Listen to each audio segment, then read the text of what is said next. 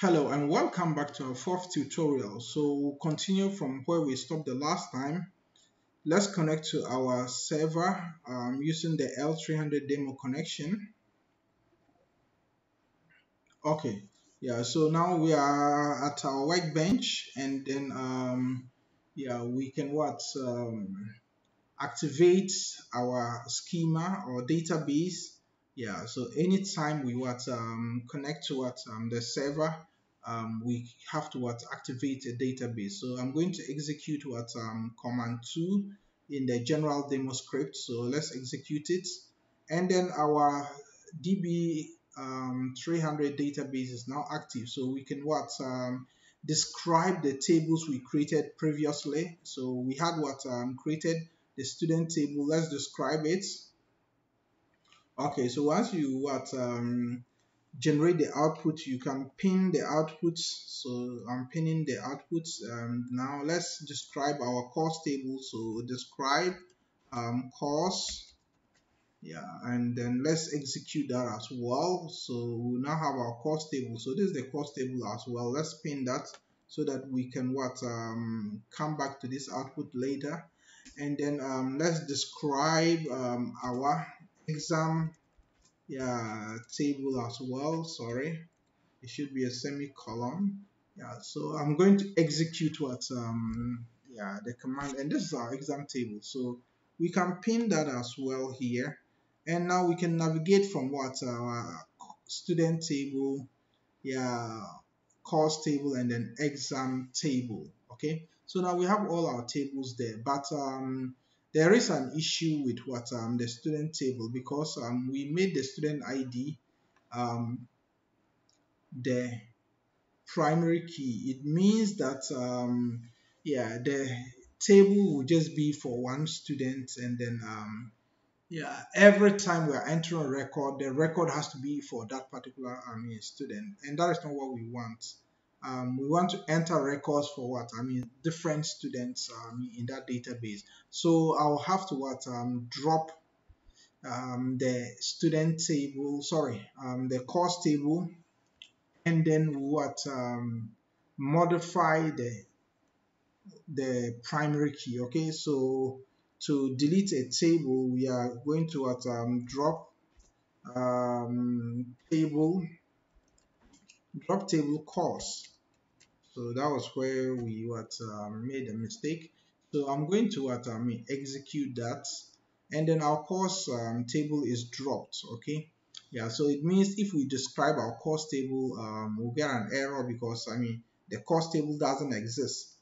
Just a while ago, we were able to describe the course table, which I have here. That is the output 2, and now we try to describe it, and they are telling us it doesn't exist, and it's because we have dropped the course table. So now that we have dropped the table, we can make the necessary modifications. So that is one way to address problems. That is, when you have not entered data into your table, you can always drop them, and then recreate them, make your modifications and recreate them. So this is our course table. The primary key was the course and the student ID. I want to make the course code the primary key. Okay, so course code is here. So we just replace the student ID with the course code. Yeah, so you have to be consistent in your naming. So okay, so that is it, and then now we can execute it again.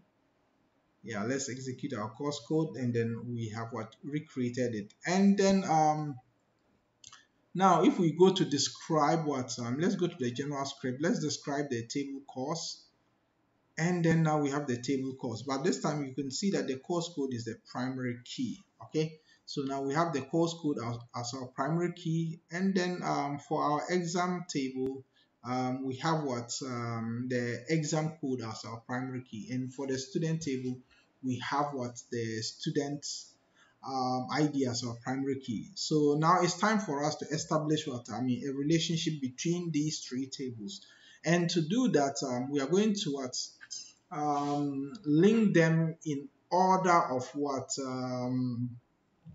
yeah, superiority. Yeah, because the students is what is a parent what entity. Yeah, if we look at it, the course depends on the student in some way. So without students, courses will be irrelevant. So we will not create courses if we are not creating them for students to take. Yeah, so it means there should be somewhat, hierarchy where the student is seen as what the parent table, and then the course is what the child table. Yeah, and then when we look at even exam, yeah, exam will also be dependent on both course and then students, because students have to take exam. So even if there is course and there's exam and there's no student to take, that is what yeah, meaningless. It's not beneficial. So for it to be beneficial, then exam, students will have to take an exam. Okay, so exam will depend on what the existence of students. Okay, all right, so it means we even have a grandchild here. So the exam will depend on the course and also what depend on the students. Yeah, whilst the course only depend on what student. So there is a chain here, and if you are to link them, you link the children to what, to their parents. Okay, yeah. So a parent has to exist before a child. So if we are making reference, we make reference from what, the children to the parents. Okay. So and to create a relationship or a link between the tables, you have to what, identify a foreign key. Yeah. So simply a foreign key is what, any field or key field that is what common to what, two or more tables. And then yeah, so if it is not there, you can what, engineer your foreign keys. Okay, yeah. So let's look at all our tables. Do we have what, some fields that are common? Yeah, so you can see that yeah, this is, let's go to what, the exam, sorry, the student table. So the student table, we have what, student ID. There, do we have course code as part of what, the student table? Okay, so let me extend it. Sorry, let me extend it. But we can also even look at the tables. Okay, yeah, so we can look at the tables. So student take courses. So we can put what, course code as what, as an attribute of students. Okay, yeah, we can use course code as an attribute of students. And then yeah, we can also use exam code as an attribute of student, because every student will have what, their exam, particular exam codes that they take. Yeah, so and then we can have student ID in all the tables as well, because students will have to take all the what, the students will take courses, and they will take what, yeah, the exams as well. So there are so many options for us here. So I'm just going to use what, yeah, the course code. Okay, I'll use the course code. So it means we have to modify all our tables. Okay, and to modify the tables, let's drop the tables before modifying them. Okay, so let's drop table course, then let's drop table students. So I have the command here already, and then let's write a new command to drop table student exam, sorry. So drop table exam. All right, now we can drop our exam table as well. Okay, the exam table is dropped, so it means we don't have what, any table right now. If we try to describe any of our tables, we are going to get an error. So let me describe students. Yeah, it doesn't exist, so you can see the error in the output. And then let me describe course. Then our course table doesn't exist because we just drop it. Now let's describe exam, and then our exam table doesn't exist, so we have dropped all our tables. So I'm also going to even close all the outputs here. We don't need them anymore. Okay, so we can clear the output so that we can have more space. Yeah, so now we've dropped all our tables. Let's go to modify the student table. So I can add a new column to the student table call yeah, course code, because students are going to take courses. So we have what our course code here, and then it is character, that is the data type, and then the size is what, 8. So we maintain that, and we'll have to declare it as unique.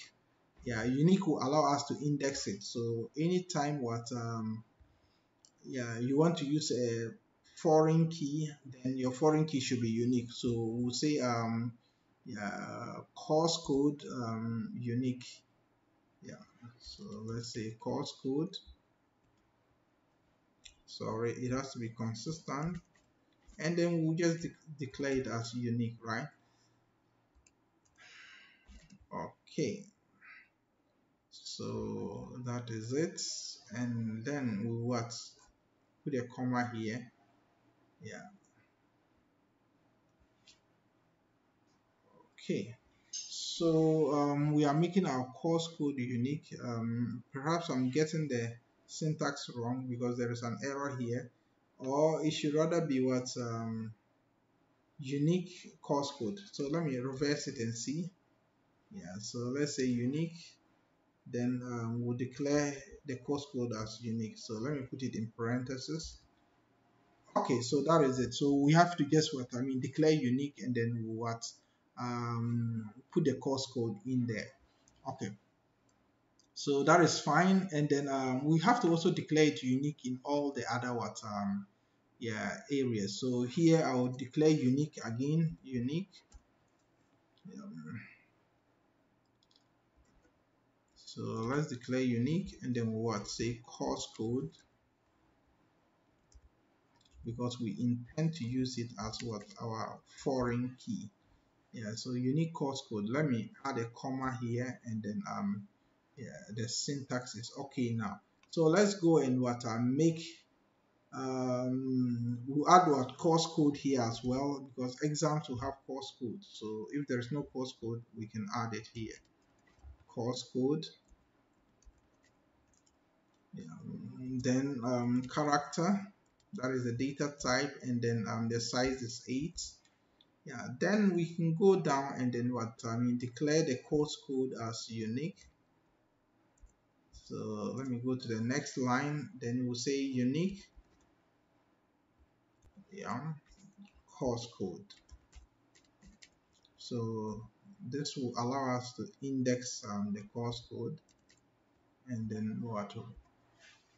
All right, so this way when we are trying to what, create our links, it wouldn't give us issues. So let's start by what, creating a link between what,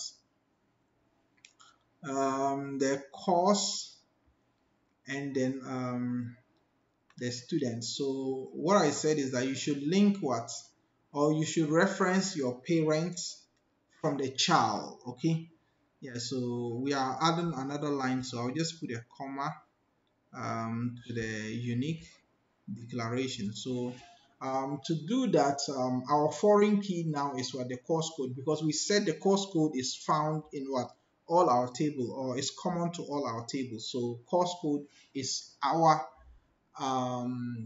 foreign key. So let's declare the foreign key, and then that is what, course code, and then we'll what, reference the parent. So references, yeah, the parent, so that is students, and then what, indicate the field in the student table we are referencing, and that is what, course code again, because course code is a what, it's now a field in the student table, so we are referencing it, and that will allow us to establish the link. Then we have to add what, on delete. Yeah, so let's say on delete. So when we are deleting, it should what, cascade the effect. So on delete cascade, so when we are deleting, there should be a cascading effect, and then on updates,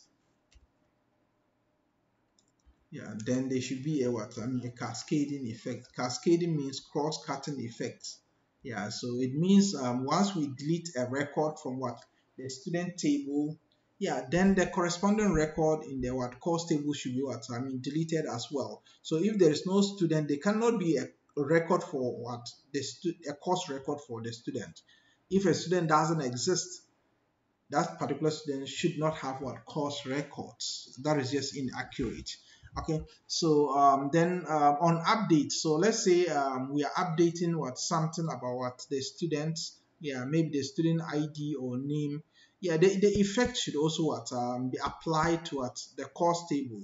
Yeah, so if the ID was wrong and we have corrected it, it means it should be corrected in the what the course table as well. So that is the meaning on update cascade. Yeah, so that is it. We've connected the course table to what to our student table. Okay, so that is fine. So now we can go to what the exam table, and then what create the links as well. So we are now connecting what the child to the parents. Okay, so we are connecting what exam to course, and then exam to what students. So we are connecting what the child exam to what the parent course, and then we are connecting what the grandchild exam to what to the grandparent what students. So that is what we are doing. So the foreign key is the course code because it's found in what all our tables. Okay, so foreign key, sorry, foreign key, then we what